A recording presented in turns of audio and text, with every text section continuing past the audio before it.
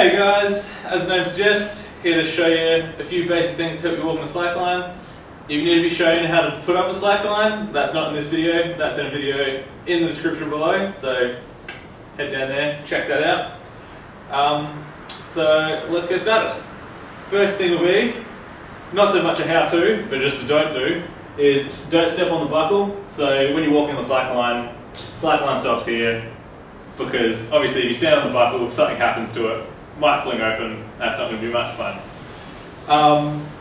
So, first thing will be foot position.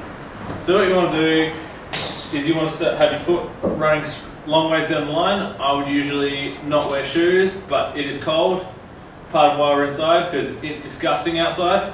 But anyway, what I generally say to people when they're first hopping on the line is stand one leg on the line, straight down the line, other leg as close as you can to the line, hands above your head, not out to the side, about shoulder width apart.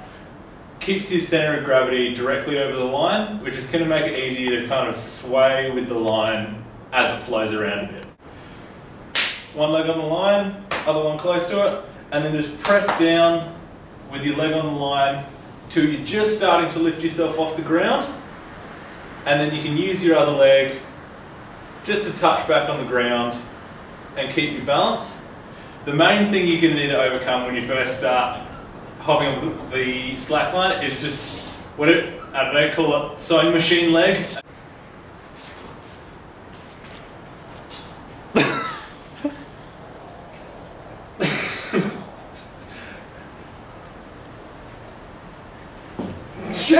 Is your leg goes mental all over the place, and that's just going to be a muscle memory thing. You're just going to have to get on the line and get used to it, really. So pressing down on the line,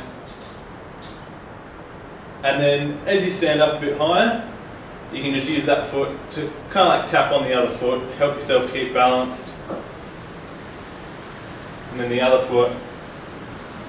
And you will find, say if your left leg's on the line, your right arm will want to go up, your left arm will want to go out. That'll make your right leg want to go out, and you'll start by doing this kind of star walk down the line. That's alright, that's progress. Start with that, and then after a period of time, you'll be able to keep your centre of balance closer and closer over the top. And the other thing you want to think about when you're first getting used to jumping on the line is where you're looking when you're on the line. Now, the thing most people say is look down to the fixed point at the end of the line, look to where you're going. I don't necessarily agree with that. I don't know if this is just the way that I am, but I find looking about 1.5 meters in front of me on the line is where's comfortable for me. I don't know if it helps me respond to the way the line's moving. I don't know if it's just what I'm used to, but that's what I find. So, get out there and walk on some slacklines. If it helped you and you've got to the end, give it a like, let me know how it helped you, find that subscribe button, and I'll see you in the next one.